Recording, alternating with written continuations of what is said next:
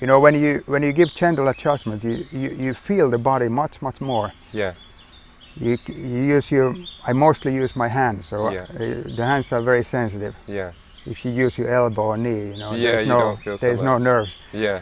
But here you feel everything, and you feel the muscles, you feel where is the tension. Like, Yeah. You can always do some nice things. Yeah.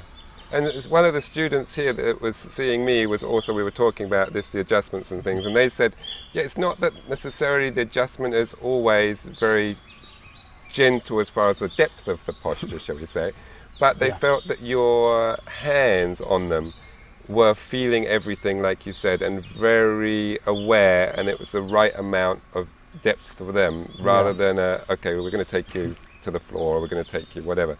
Yeah. So that is also being picked up by the students, of course, and that also helps them relax, doesn't it, and be able to breathe and know they're safe, with what you're adjusting. Yeah, so I think some teachers think about what is the kind of the first state of the pose. Yeah. Like, okay, now the head has to be there and the body has to be. I don't think like this. I just think like, okay, this body and this mind and this person, and then we just go as far as it goes with that person. Yeah. Like Prasarita Parottanasana C, I don't think that the hands has to touch the floor. No. I just think like how far it goes, and and the person still feels comfortable. For that individual, Yeah. And next day they do it again, so it doesn't have to be one day and it has to touch the floor straight away. Yeah, exactly. But this way it really creates nice relationship between the student and teacher, and that they trust the teacher and they're ready to open, and it's good for both.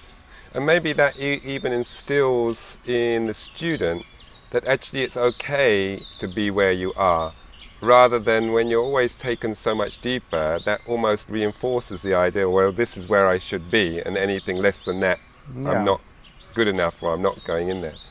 Well, if you think, we are not talking so much in a yoga class, so we try to support the meditation in the class and the peace and calmness.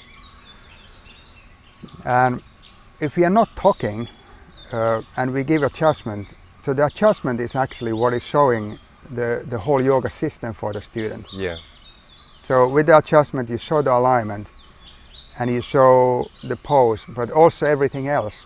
Yeah. So basically the adjustments should show also the yoga philosophy. Yes, yes. So that experience in that pose, in that moment, you get like, oh, this is yoga. Yeah, yeah. And it can happen through the adjustment.